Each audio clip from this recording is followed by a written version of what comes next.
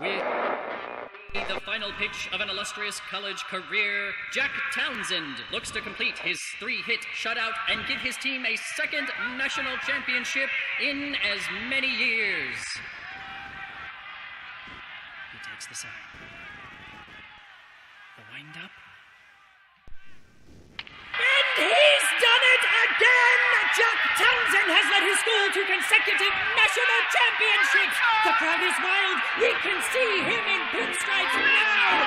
Jack Townsend's name enlights in the Big Apple! They probably carried him around the field after the game. And cheered him. And speaking of the angel. Hail to the hero! I am so proud of you. So proud of you. Where's your father? Right outside, speaking with Professor Simmons. We ran into the prof and he walked down with us. We thought you might have forestalled the forthcoming happy event by eloping. Father for chaperone? Well, don't you dare do it. I'd never forgive you spoiling my chance to wear my gown. I'm going to be just the most stunning bridesmaid. Am I not, Mother? Of course, dear. There was a townie in here to see you earlier. A townie? I'm here to see Townsend, Jack He's not Townsend. here. Fresh little shrimp, though. He said he'd wait. Wasn't he outside? I didn't see anyone. He'll be back, probably. I'd look out for a touch. I hear them singing on the campus. You've simply got to come. All of you. In honor of Hero Jack. Well, I'm going with you. I'll show you young people that I can celebrate with the best of you. Are you sure it's not too much for you, Mother? Nonsense, Jack. Oh, dear old Mother. Young Mother, I should say. Come on, everybody. You people go on ahead. I'll catch up with you. Come on, Jumbo.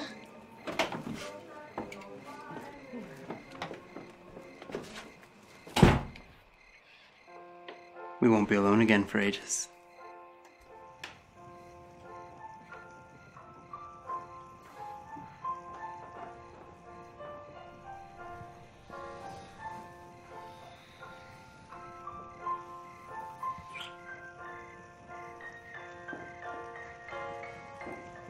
So proud of you, Jack, dear. Praise from Sis was wonder enough for one day. But I wish I could tell you how proud I felt when I watched, sat in the grandstand, thought of how jealous all the other girls were. I couldn't help but saying to myself, he loves me. Me. You make me feel mean and contemptible when you talk like that. Contemptible? How foolish you are, Jack. I wanted to shout to all of them, he's mine. Mine. I will be in 3 months. 3 months? You know the 3 months are gonna seem like 3 years, don't you? 3 centuries. But I was telling you how splendid you were this afternoon. It struck me as symbolical of the way that you would always play in the game of life. Fairly, squarely, refusing to weaken at critical moments, advancing others by sacrifices, fighting the good fight for the cause, the team, and always, always, whether vanquished or victor, deserving a hearty, honest cheer for the other side. Oh, Jack, dear. I love you.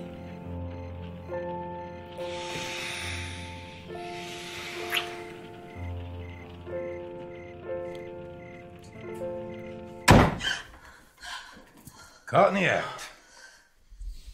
Evelyn, they're waiting for you outside. They want to make a start for the steps and see the parade form. It's due to start shortly.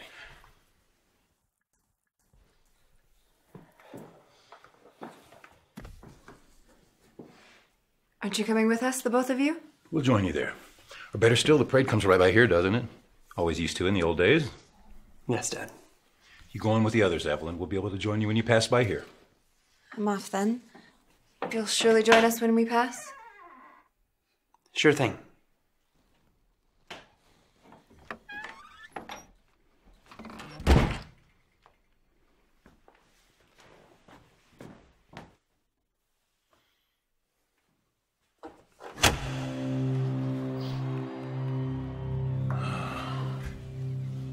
Oh, it becomes more difficult every year, I find. All the old landmarks are just disappearing one by one. Yes, even in my time there have been great changes. You don't even realize what this college comes to mean to you until after years. How it becomes inseparably woven into the memories of one's lost youth, till the two become identical. Yes, I suppose so. Happiest days of my life, of anybody's life. Come to the point, Dad. What? You didn't send Evelyn away in order that you might wax reminiscent. You know that, Dad. You're absolutely right, I did not. I simply had to hear it from your own lips that everything is all right.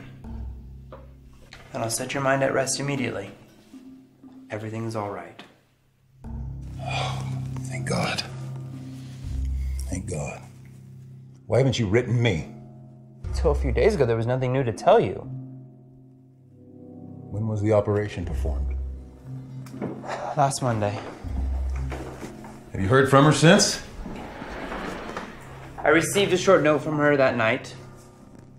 It was all over and everything was okay, she said. She told me I needn't worry any longer.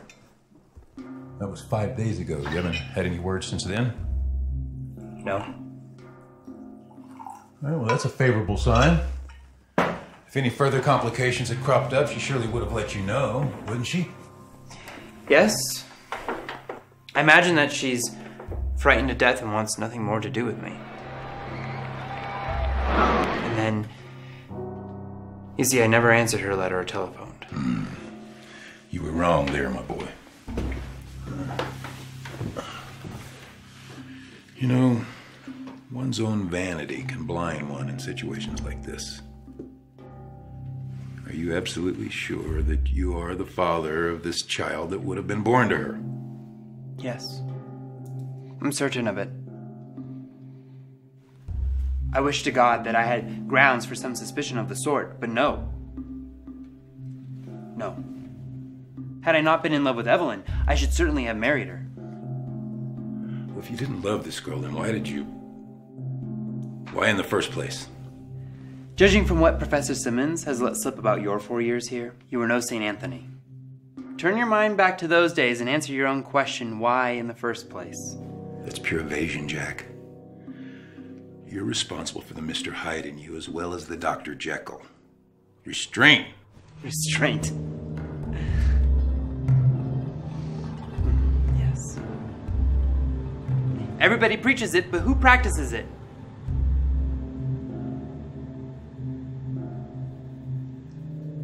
This young woman, she was hardly of the class that you've been accustomed to associate with, I presume? She is a working girl. A stenographer. Yes, I know it, Dad. I'm sure the result of it all will be to make me a man more worthy to be Evelyn's husband. God grant it, my boy. As I said in my letter, this money is a loan. $200 is quite a sum for a college student to raise on a moment's notice. The wages of sin are rather exorbitant. Well, all's well that ends well. You learned your lesson. Now, should we go join the others? Just hearing that cheer out there awakens the old fever in me. Let's do that.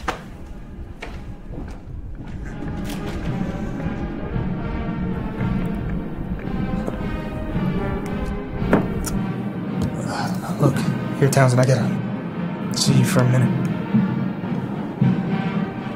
All right, Murray. You join the others, Dad. I'll catch you in a few minutes.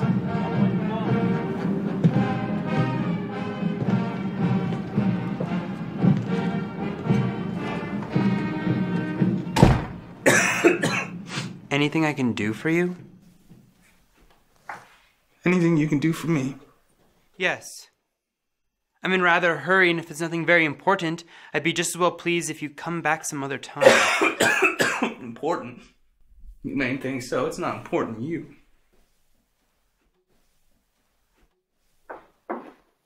You come looking for trouble, Murray. Better wait until you cooled off.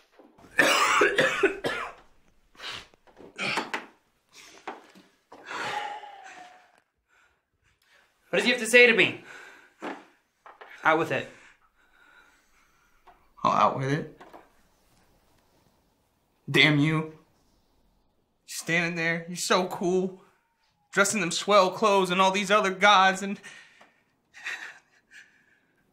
Nellie's, Yes, Nellie?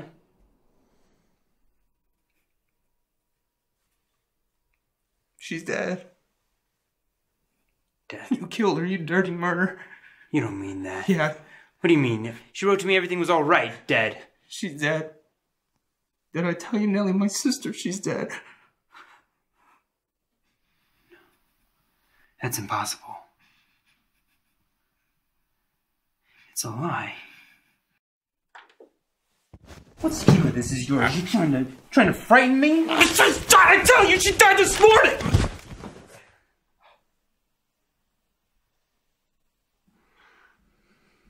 She died this morning.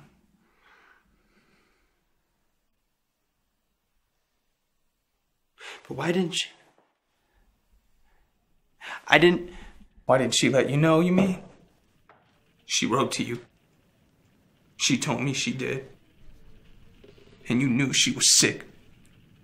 And you never bothered to answer her. She might have lived if she'd heard from you, if she thought that you cared, but she knew you was just trying to get rid of her. Stop, for God's sake! I know I should have written. I meant to write. She kept saying, I want to die. I don't want to live. But I'm going to fix you. I'll make you pay. What do you mean? Don't give me any of that. You know what I mean. You know how she died and you know who killed her. How she died? She was murdered and you know it. Murdered?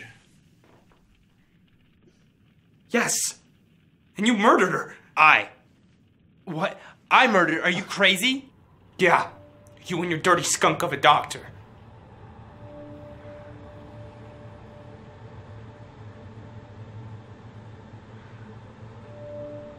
Yeah, you thought you were safe, didn't you? You go out, pitch a championship game, she lying there dead. You could ruin her, throw her down. Nobody's gonna say a word to you, cause what, you a swell college boy? Captain of your team? And she ain't good enough for you to marry? She was gonna have a kid. Your kid, and since you're too rotten to act like a real man, you send her to some faker of a doctor to be killed? And she does what you say because she loved you. And you can't even think enough to answer her letters when she's dying on account of you. She told you all this? Not a word out against you. And you dirty coward. You're out here and you're playing ball. I did what I thought was best for her. No, you sneaked out. Like a coward. You think you can get away with that stuff and then marry some girl of your own kind, I suppose. But you won't. Not if I have to go to hell for it. I've always hated you. From the first time that you come to my house. I hate all your kind. You all come to school here and you think you can do as you please with us town people. You treat us like servants. And who are you? Who are you? I'd like to know. You are a bunch of lazy, no-good dudes sponging off of your old men. And our girls think you all are so grand. I knew something like this was gonna happen. I told Nellie to look out and she just laughed. When the old lady sent for me, I come home. Nellie wouldn't leave me go for no doctor. You see, I had a hunch what was wrong. She wouldn't say nothing. But I went and I got our doctor, not that faker you sent her to. And he told me just what I'd have thought, that she was gonna die. And if I'd have seen you that minute, I'd have killed you. You see, I knew it was you. I just couldn't prove it. And one of the kids got scared. Told me Nellie had sent her to your doc for medicine when she first took sick. So I bought a gun. And the kid showed me where he was. I shoved that gun in his face. He owned up. He told me all about you. He offered me money. Lots of it. To keep my mouth shut. Yeah, I took it. That was money he had got from you. That was blood money. And I'll keep my mouth shut. Maybe.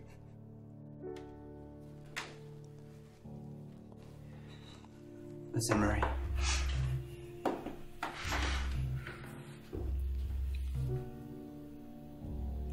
This affair is unspeakably horrible. And I am everything you say.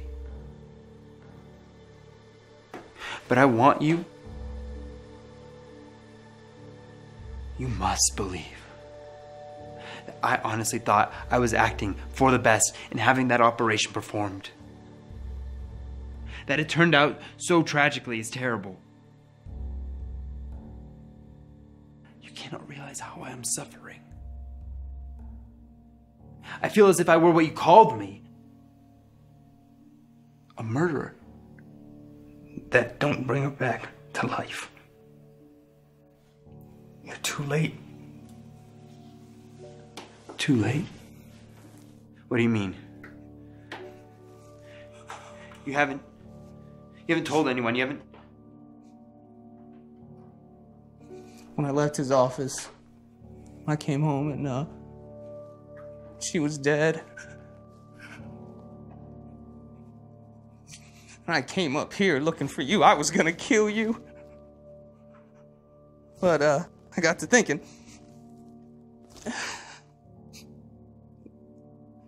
You ain't worth getting hung for. Nah, I can see a better way of fixing you. And that'll get you right. You didn't tell anyone. What's the difference? There's plenty of time, I know. Murray. For your own sake. For your dead sister's good name. For your family's sake. You must keep this thing silent. I do not plead for myself. I'm willing to have you punish me in any way you see fit. But there are others, innocent ones, who will suffer. You killed my sister. Why do you keep saying that? You know that it was an accident, that I would gladly give my own life rather than have it happen. I'll do anything you want, I tell you. You said the doctor gave you money. I'll give you 10 times as much. I'll see to it that you get so much a year for the rest of your life. My father is rich. We'll get you a good position. Do anything you wish, only do not punish the innocent. You want to pay me for Nellie?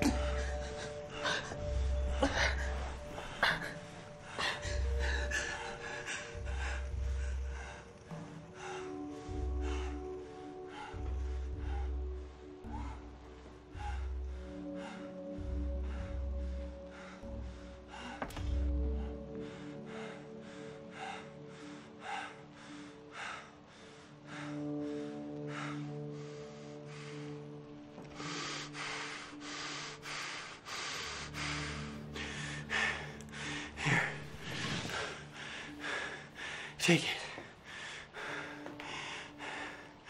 I was a fool to stop you.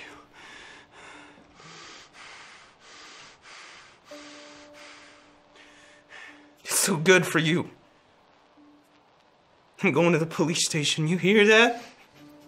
You bastard, I'm going to the police station.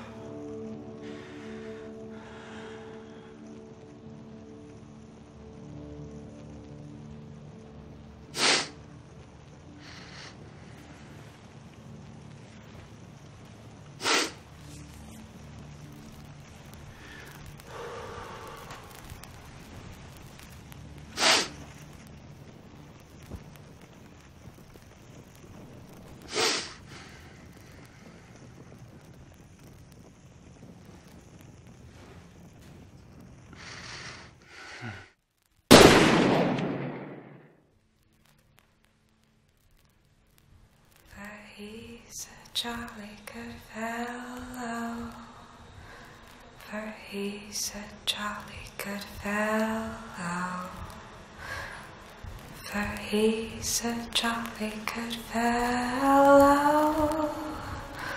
which nobody can deny, which nobody can deny, which nobody can deny, for he's a jolly good fellow, for he's a jolly good fellow, for he's a jolly good fellow, which nobody can deny.